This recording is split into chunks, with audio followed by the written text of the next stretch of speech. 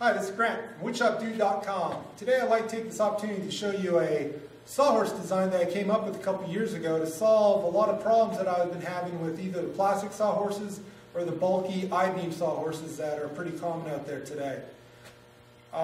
Here's the things I was looking to solve. I want something lightweight. I want something that I can adjust easily. I want it to be collapsible so it doesn't take a bunch of room up in my shop. And also I want to be able to have different attachments to meet my needs whenever I have them. So what I came up with is what I call the Shopdog, which I have two hanging beside me right here.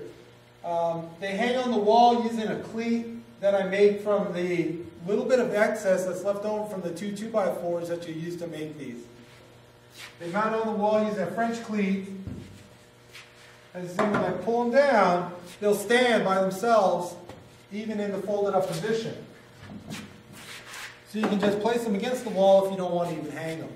Another great feature that came accidentally was when you lift the Shopdog, it swings up away from your body. So when you're carrying them, you don't have to worry about busting your shins on the Shopdogs, on the Sawhorses. Also, when you're entering a 30-inch door or a 36-inch door, you have room to go into the building without worrying about damaging all the millwork. So that was kind of a fluke that happened. Setting them up is really easy as well. This tensioning strap holds the Shopdog together and also holds the top cross support.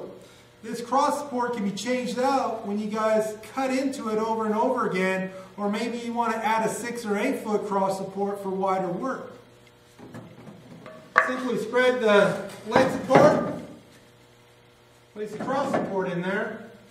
Using the tensioning strap that's available on my website, you tension the Shopdogs together, and now they're complete. That's all there is to it. You'll notice that the legs are cambered in two directions, so it makes them a lot more stable for rocking back and forth. Like I said before, you can add a bunch of different attachments. Let me go ahead and set this one up as well.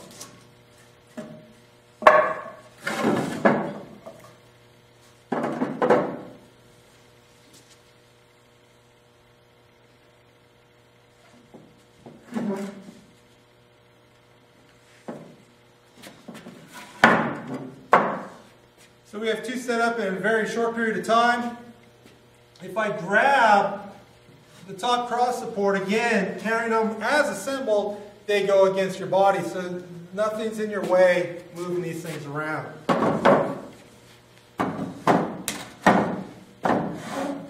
So also up on the wall, you'll see that I have some attachments that I created. A lot of times when you're working with pipe, such as this over here,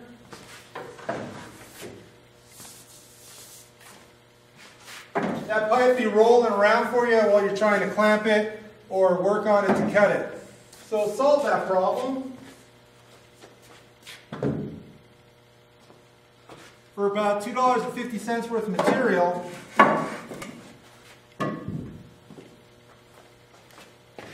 you do a quick change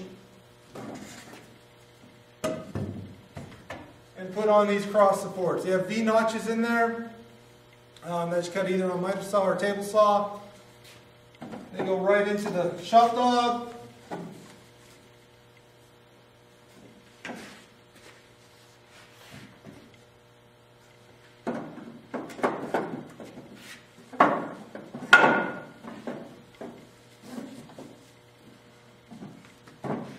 And we're ready to cut any sort of pipe.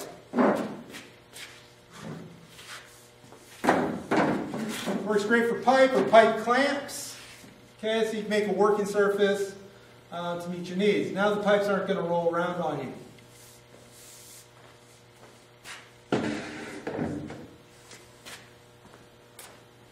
Some other attachments that we have up here.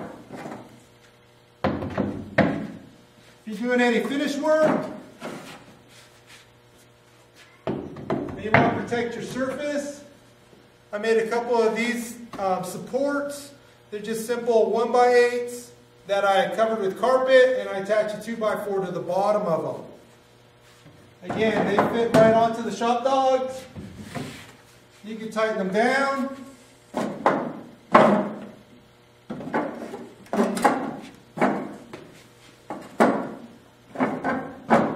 And you're ready to go.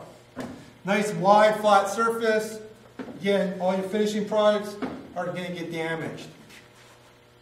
I have a couple other attachments that I came up with. Again, I'm sure that you guys can figure out some attachments that will work for you.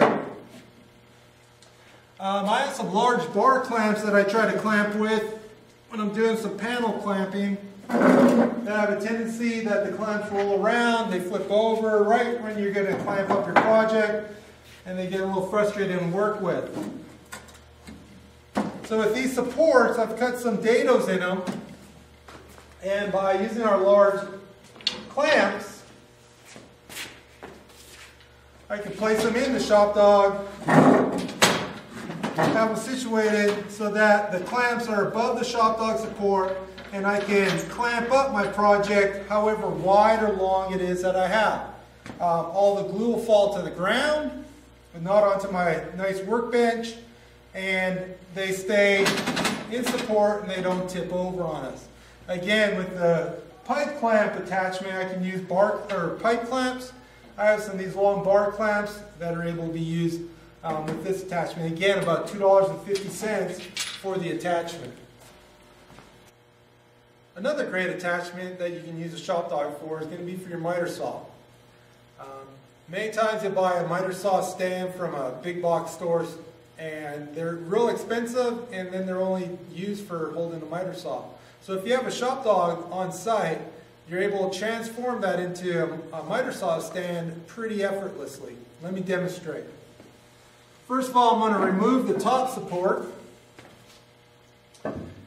Go to your pile of 2x material. It could be a 2x4x12, a 2x4x8, whatever your needs are. I have a 2x4x8 right here.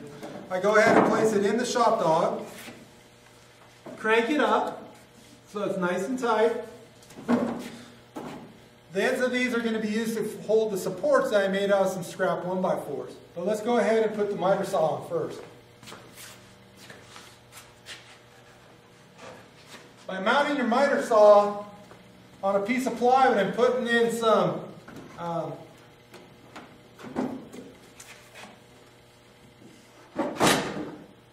some little pieces on the bottom of 1x, you're able to transform this Shopdog now into a miter saw stand. It's secured. I made some braces or some wing supports using some simple 1x4 material. Cut the height of your miter saw so that the 1x4 material is to the base of your miter saw. Now you can use this and move your cross supports anywhere you need to in order to use your miter saw effectively. It's a great option. Again, you don't have to buy a specific stand to use it for your miter saw. Alright, when you're done with your Shopdogs, we're going to go ahead and put them back on the wall. Really simple to do. We're going to loosen the tensioning strap. We're going to take the legs apart a little bit. Remove the center support. They sit right on the bottom center support or cross support. You slide your legs together. The straps goes over top to lock them all into place. Tighten them up. And then place them back onto the cleat. And that's it. And we're done. They're ready to go again next time you need them. Thanks, and visit us at woodshopdude.com.